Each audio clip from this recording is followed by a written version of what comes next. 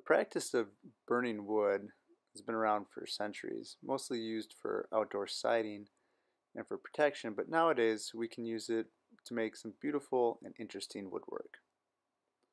So, step one, find a bunch of wood. I found a bunch of this just old wood that needed to be recycled anyways, not really good for anything else, so we can use it to burn. Now, the fun part.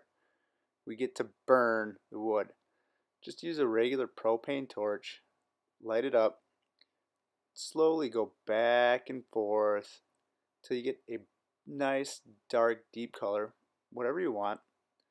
And I like to go until it kind of gets to the look of alligator skin, where it starts to crackle just a little, but before it gets that white coal texture to it. Just enough that the surface is burned.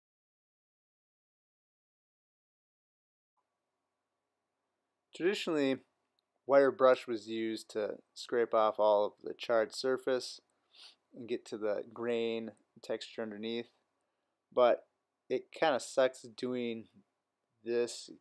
It's messy, and if you have a lot of boards, yeah, that could take a while. So instead, we use technology and the easy way. Pressure wash. Just go back and forth real quick. Don't try to soak the boards, but just, as you can see, it just comes right off. It looks nice. It's easy and clean. When you're done, you just kind of give it a once over so that all of the dirt or anything you might have kicked up slides right off. Leave it out to dry. Okay, after the boards have dried, they've kind of got this nice coppery sheen to them. It's really pretty. I like it. The wife loves it. It's going on my ceiling. So here's a look at the same wood using different techniques to get a different texture. First we have the wire brush on pine.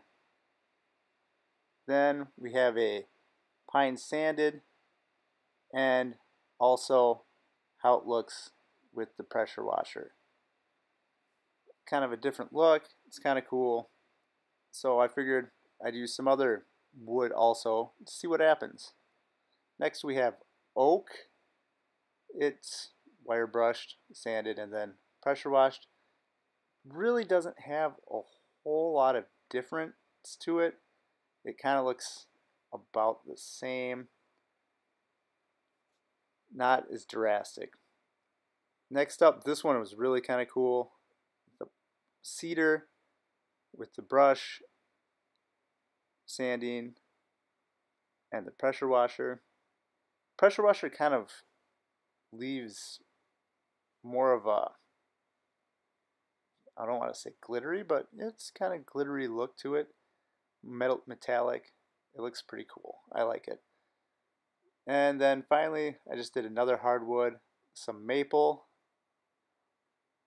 Kind of the same as the oak, only it does show a little bit more texture variations, and it's kind of cool. You guys play around with it, see what you like, what you don't like on a small sample, and then just do the rest in it.